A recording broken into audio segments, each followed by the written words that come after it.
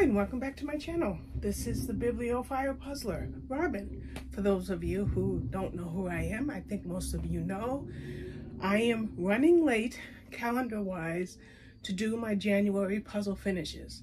Now, I'm going to grab my iPad, and I'm going to open up the Puzzle Tracker app, and we will see what I accomplished for January.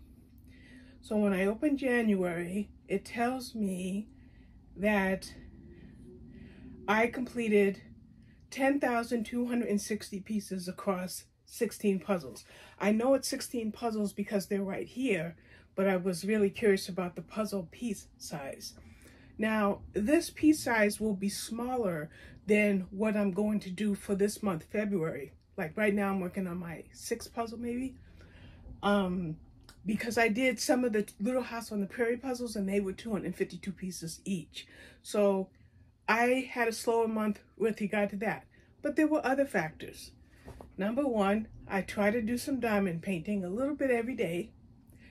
And I caught up on my blog. I think I wrote 47 reviews and I posted to my blog, to NetGalley, to Goodreads, to Amazon. And I was very, very busy with that because I was working on a backlog from November, December. And I'll be just as busy this month, but I don't have just as busy reading this month, but not nearly as many reviews.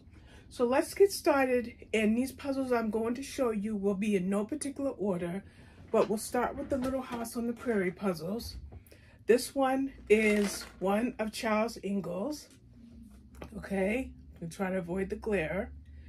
And these puzzles were very unique. First of all, they're custom puzzles, and it says sold by an independent artist on Redbubble, and all it says is 252-piece puzzle. That's all it says.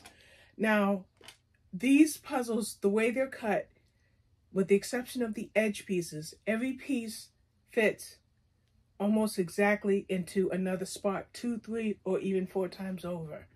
Number two, they're very blurry. I'm going to have an image up on the screen.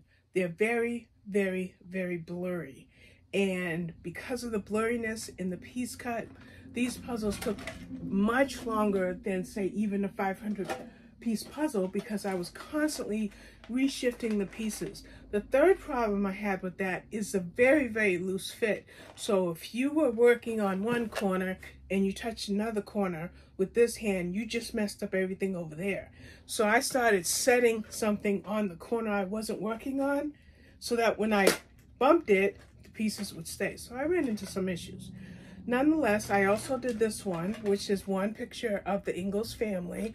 And this is one with just Laura, Carrie, and Mary. Okay. And then I did another one. This is Laura. Okay, if you like the show.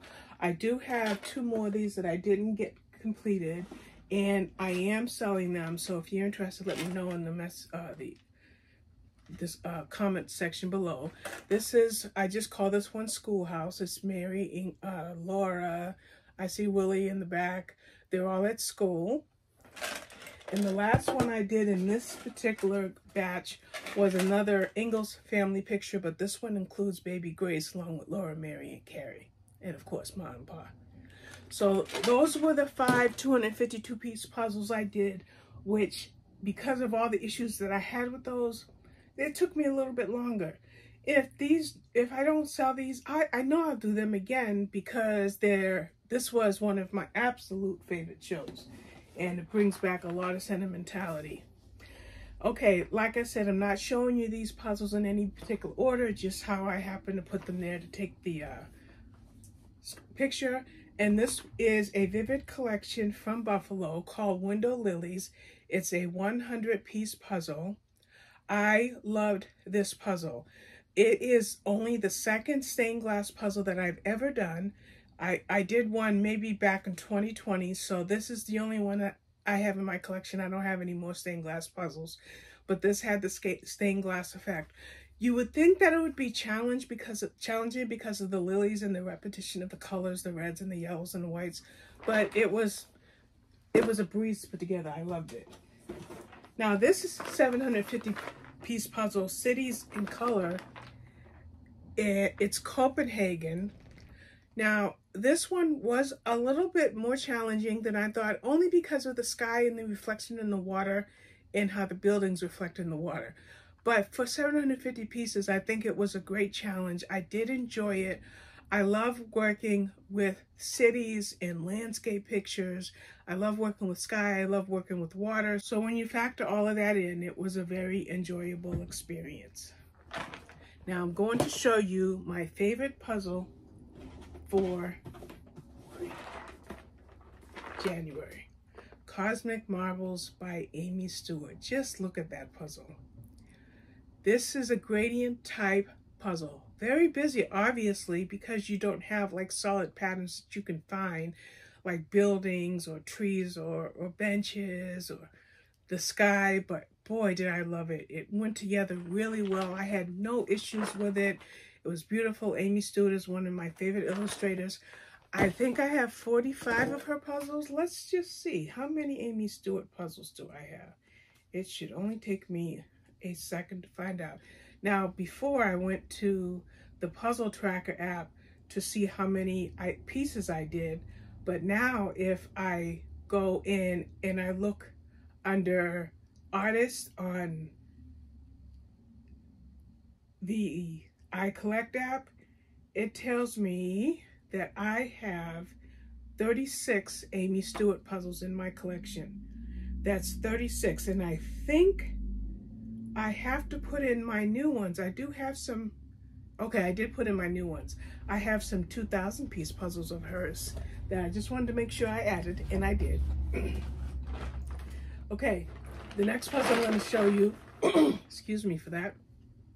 The next puzzle I'm going to show you is Pink Kitchen, part of Ibu's Kitchen series. I loved this puzzle, and if you check out the video for this puzzle, you will see that I show all of the puzzles in the kitchen series. Kitchen cupboard, lavender kitchen, green kitchen, blue kitchen, this one pink kitchen, and then kitchen chickens. I feel like there's one more, but this was a great puzzle. I had to buy it right away. I paid a little bit too much in shipping than I normally would, but I did not want to wait for this to come on Amazon. I saw it on the Ibu site, and it was definitely mine. Now this one came from my friend Hope. I have two puzzles like this. I do have a couple other from New Yorker magazine. I think it's well, this is New Yorker magazine, but this is New York Puzzle Company. Excuse me for that misstep.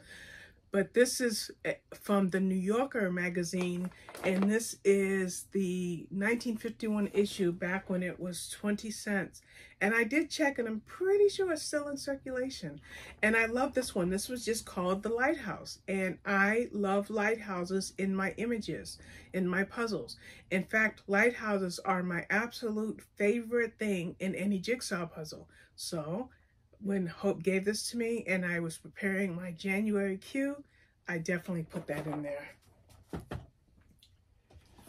The next puzzle I want to show you is called Purple Birds and Flowers. It's one of my, I did 3 500-piece puzzles, and this is obviously a round puzzle. All of their 500-piece puzzles are round.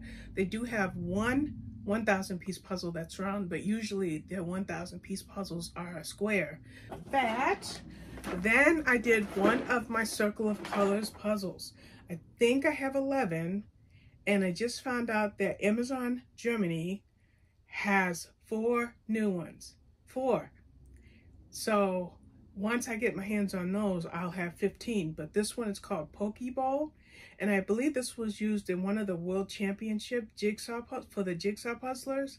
So I was glad to have this. I didn't time myself. I just did it just for the sheer joy of doing it. So this was Pokeball, Circle of Colors 500 by Ravensburger. Then we have this one. This was another one, I believe, from from Hope. This is Monty Rosa Dreaming. And this puzzle was, like I said, 500 pieces. But the company for this one is Clementoni.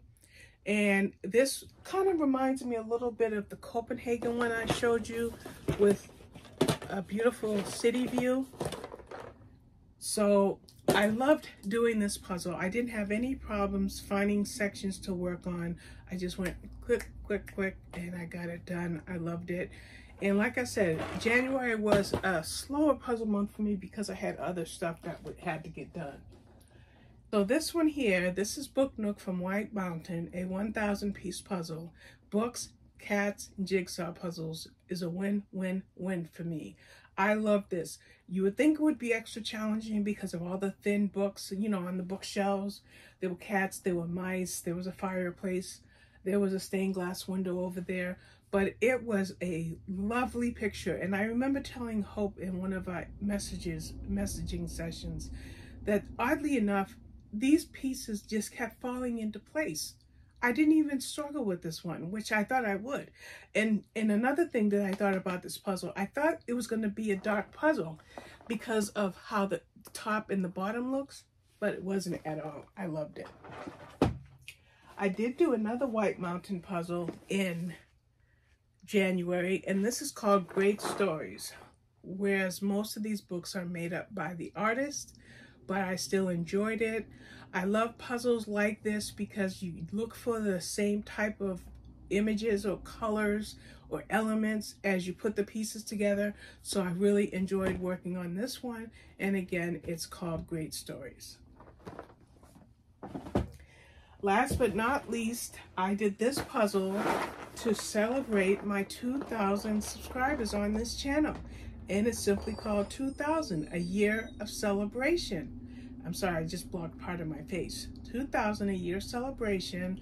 I loved this puzzle. It was a shaped puzzle, as you can see, you know, the 2 and then the O's. So you had the spaces in between, and it was 3 feet long and nearly 2 feet tall. So my replacement tray for a dog crate fitted just right. So I loved this puzzle. I did get it on eBay, but sometimes you'll find it on Amazon, but I'll link it in the description below to where you can get a copy of it. But if you like shaped puzzles and puzzles that are really pleasurable to put together, and puzzles where you get to look at the different factors or elements in the puzzle and think about or ponder over those things, then the puzzle can bring you a lot of joy. So it's taken me a week to make this video. I have been putting puzzle video ups, but I'm not facing the camera. Facing the camera can be a challenge, especially when I'm exhausted and I've got things going on. But I'm going to edit this video. My cat entertained himself a few times, so I've got to edit him out. But I want to thank you so much for watching, and I will see you with my next video. Have a pleasant day.